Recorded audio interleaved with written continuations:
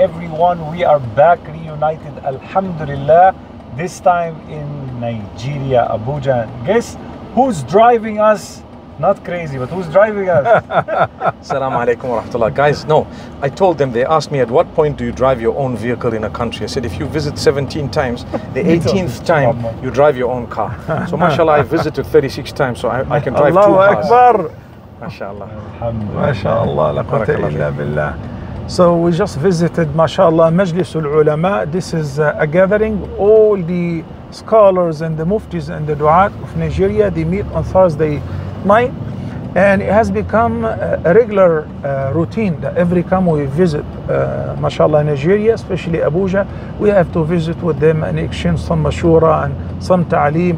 Beautiful ulama, mashallah, all the scholars of Abuja, Allahumma barik. We just finished and we are on our way to the venue to meet with the volunteers of tomorrow's event, the event of this weekend in Abuja, which will be about changing the narrative. It's a continuation of another event which we concluded last weekend in Lagos, and yesterday we were in Kaduna. MashaAllah, an amazing event. The turnout was so beautiful. I'll let Menk tell you about it. And after the Kaduna event, we had an event in Abuja. We flew back and went straight to the university called Bayes University. I thought it was Baze University, but it's actually Bayes University, B-A-Z-E. And subhanallah, we had a massive turnout with one speaking on addictions and, you know, haram and so on, and mashallah, it was just amazing. I was not supposed to go to Kaduna in the first place, but then schedule changed. I went to Kaduna, and because I wasn't, you know, part of the event, subhanallah, they didn't introduce me. But then somebody took the stage and introduced me, subhanallah al-azim. Guess who? No, look, the reason why I introduced him is because you see, people need to know who they're talking to, where they've come from, who they are, in order to understand the value of the person and the message. It's not, I mean, Wael Ibrahim did not come all the way from Perth to Abuja or Nigeria or Kaduna just in order to, he didn't come to have a break and a holiday. He came to work, and mashallah, in his field, he is one of... He's much needed. Yes, in fact, I think he's the only guy that I know on that level who really speaks about these behavioral addictions and porn and so on, which people are really, they need guidance and they need help. A lot of people reach out for so much of help. Who's helping them? So that's the reason, Habibi, why I did the introduction. Just so people understand who is speaking to them. That's what it is. And this is something also for everyone to know, that we are not in competition. We are complementing one another. We're doing the work of Allah. May Allah the Almighty keep this group. This is a very unique group where we actually favor one another over our own selves. As we all were walking into the Majlisul Ulama, I was surprised that Mufti Menk said, "You're the only one who's going to speak." Why? He said, "We have made a mashura and we decided you're the only one who's going to speak." Subhanallah, in Ghana, we did similar things where we said, "Menk, you're the only one who's going to speak or represent us." May Allah the Almighty purify our hearts and keep us all united. This is what is most beautiful about this unique group, where it doesn't matter who speaks, it doesn't matter who raises the banner. What really matters is that the banner is already raised. By whom? It doesn't matter. And we've been here like it doesn't matter who's driving. Doesn't matter who's driving. And by the way, I do have a seatbelt on. Muddathir, if you can just show the guys. You see, because it's under my shoulder because of this scarf, it seems like I don't have a seatbelt, but it's right here. Look, here it is. It's not a tie? No, it's plugged in. No, it's plugged in. Come on. It's not a tie? We've been here almost for a week, but the unplugged session was delayed. Why is that, Mufti? Why we didn't?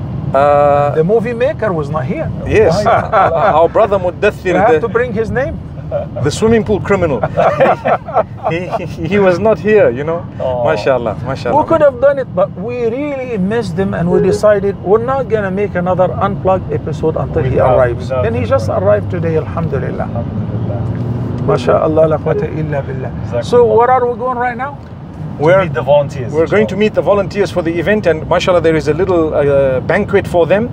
And again, we'll probably choose a few people to speak. By the way, we have a few other scholars whom I am meeting for the first time, and some of our brothers are meeting for the first time. Inshallah, we'll try and see if they want to participate in the unplugged as well, and inshallah we'll introduce you guys to them by the will of Allah. By the way, Mufti Menk, yes, you know, you will see a stop sign in red right there. This is not a Coca-Cola sign. That's a stop sign. Oh wow, subhanallah. The way they wrote it. Because we boycott Coca-Cola anyway. Allah, Allah, Allah. MashaAllah. Look, This look is at the national masjid that we're going to pass by. It's a beautiful masjid with 4 minarets. No, this is not the national masjid. Isn't it? The national is the Habibi, gold this one. is another Oh, one. What masjid is this, Ahmed? This is Adham? This one is the one that you prayed in. Oh, so sorry, we didn't. This is my masjid. Yes, it's the one. I'm that giving you, the khutbah here tomorrow, inshallah. yes. What's the name So of this we- masjid? This one is Sunnah? Faisal Masjid? Jibwis. Yeah, I gave the khutbah here last year. mashallah. That's right. Yes. Yes, yes. We have forgotten totally, and this is really I'm to be blamed for that. We have to introduce Ahmed Adhama. Yes. MashaAllah. This is Brother Ahmed Adhama. He He is is such a our very brother. beautiful He is- brother from Nigeria, He where is- we meet everywhere. Mashallah, And mashallah. he had 2 alarms in the Oh same no! And one See, of the alarms- can I tell you guys the story? Let's say what is good about him first. So Dr. Muhammad came to Abuja, and you know what? He was no, it was not in Lagos. It was in Lagos. So in Lagos, so he came to in Lagos. We were sleeping, and we all After agreed 24 hours of traveling. staying awake. Yeah, and we all agreed that we would meet in my room at a certain time. At Salat at 5:45, Salatul Fajr, everyone will come to my room and we'll read Salatul Fajr together. So Dr. Muhammad, firstly, I set my alarm for 5:30, thinking that, you know what, I'll get up. 5:25, someone knocks my door. It was Brother Ahmed Adhamai, and he came in for Salah. So I was thinking he's 20 minutes early, but mashallah, it was a good thing. Next thing, Dr. Muhammad and everyone comes, we do Salatul Fajr, and Dr. Muhammad says, you know what? Someone's alarm went off at 2:30 or 3. Room next door. The room next door to me, and it was just going on and on and on. And I had to get up and I had to knock on the guy's door because he just didn't turn the alarm off. So Ahmed casually looks at him and says, also, it was you who knocked on my door. And you know what is funny? And he ignored it. He set up 2 phones alarms, Yeah. and they keep going off, ringing and Here's the ringing and evidence. ringing. Subhanallah, and he still doesn't wake up. He's enjoying the sound of the alarm while asleep. So between him and me, there is a door. You know, sometimes they have those suites where you can open the door. I didn't know who is my neighbor, but I just thought, come on, man, I need to sleep. So I got up and I knocked on his Aside door, from hopefully that that beautiful brother he will wake up, but in vain, of course. And it wasn't the No, but the last actually, time. no, though. to be honest with you, it's the fault of the hotel, because the hotel should have room that is soundproof, Wallahi, sometimes in these hotels that are not soundproof, some of the sounds we hear are embarrassing. Sheikh, you know what is really funny is how I was telling you my terrible experience after 24 hours of traveling, and I couldn't sleep because of the guy next door, and then he says it was me. Allah, Even though we came together, we're flying together. Yeah. And the way he said it was me, he says also you were the one banging on my door. Well, what it taught me is Brother Ahmed gets up very early. May Allah accept all our ibadah, and may Allah make us all people who actually fulfill tahajjud and who are there for Salatul Fajr even earlier than the time. And what it inshallah. taught me as And well that he doesn't next care day when the alarm goes off. The next day, I didn't have to on the alarm. He's the one that called me and wakes me up. MashaAllah. He was trying actually to disturb the alarm. MashaAllah. Barakallah fi. Wallahi, so mashallah, these are the roads. If you want to see the roads in Abuja, in front of us is just a security van. If you can see, he's got his hazards on. I turned off the hazards in order not to make a sound for our video. But these are some of the most beautiful roads of Abuja, and alhamdulillah, it's just amazing. I enjoy the drive here, and it's the rule. People don't really stick to rules as much, although there are rules, and they do relatively stick to it, but not that much. They are a little bit strict now and again, some of the places, mashallah. Here is traffic. We're just about to hit traffic. I think we may go onto the side, perhaps, if the security that is escorting us decides to do that. Habibi, I'd like to add that since we all remember our brothers and sisters in Palestine, that mashallah, every day and every event, we ask the congregation to pray, and we pray and we take the lead. We pray for our brothers and sisters' victory, and may Allah alleviate their suffering, and may Allah have mercy on those who have been martyred among them, and those who have been wounded, may Allah give them speedy recovery, and may Allah make them victorious. So they are in the heart. I have a suggestion. Yes, sir. Can we dedicate one of the unplugged sessions for Takbir, Palestine? Takbir, Takbir, Allahu Akbar, Inshallah. We were waiting for you to announce. Yeah, you see why I'm saying this is because we all have done a lot, and mashallah, some of us have done more than what people may know. I'm talking all, meaning everyone across the globe, but because of our frustration, we all feel that the other person has not done enough. Correct. That's a sign of frustration.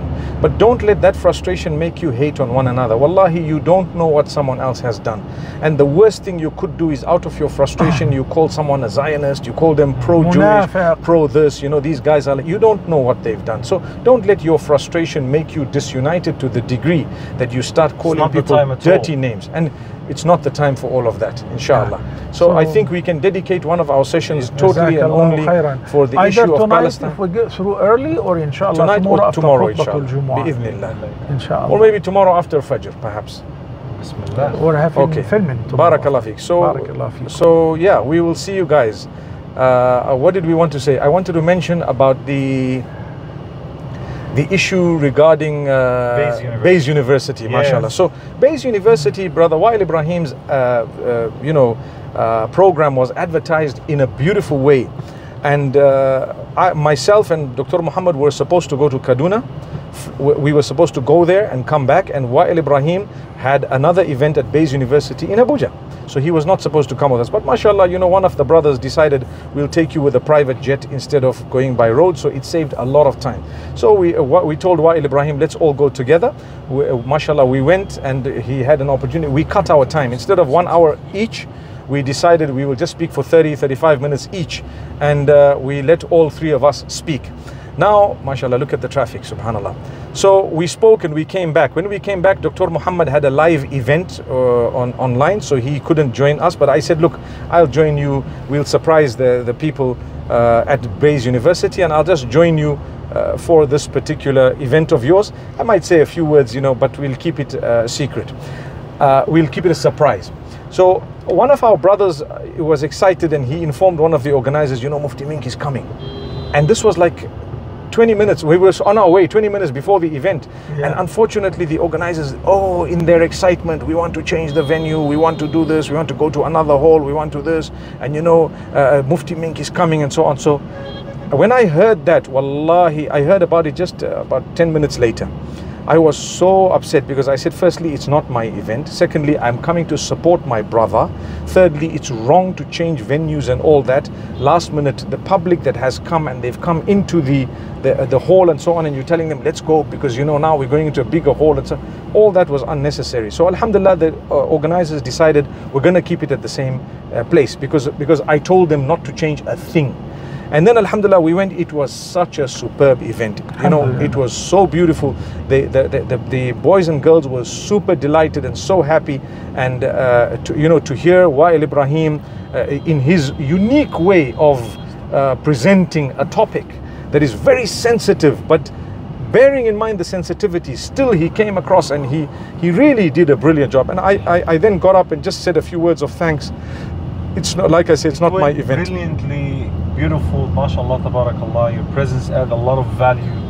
And some people may think, because Mufti Menk came along, then you know, he steal the show and stuff. Alhamdulillah, not a single thought of that kind entered my mind or my heart. I was so excited. In fact, when you heard that somebody told that he's coming, he wanted to go back to the hotel. I said, no way, there is not a chance. Yes, the reason why I wanted to go back to the hotel, I can explain to you, is because, Habibi, I know between us we don't have that, but the thing is to discipline some of the, you know, some of the volunteers and some of the people to say, listen, if you hear something within us about a discussion and you know that this is supposed to be private, you don't go around spreading things. And the brother is a lovely brother. Beautiful. He's an amazing, superb human being. But, you know, people can make a little bit of a blunder. So for that reason, inshallah, I don't think he would do that again, because he understood what we tried to say. And at the same time, it was a good event.